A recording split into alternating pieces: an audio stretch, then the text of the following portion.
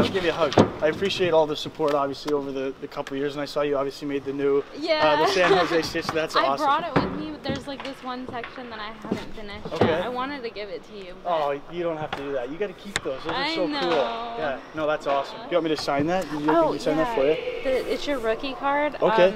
Funny story. I had never had NHL cards before. Yeah.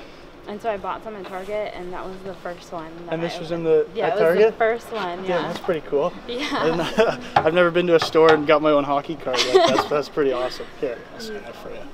And then I brought this for you. I might need a silver to sign that, but you can have that if you'd like it. Gosh, it might thank smell you. a little bit. I just use that at practice. Do you want me to sign at 78 or 16?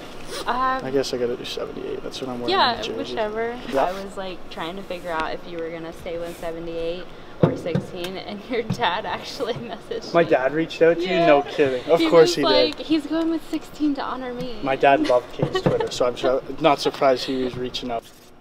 Sorry, I had to put sharks this time. No, it's okay. There you go. 1, 2, 3.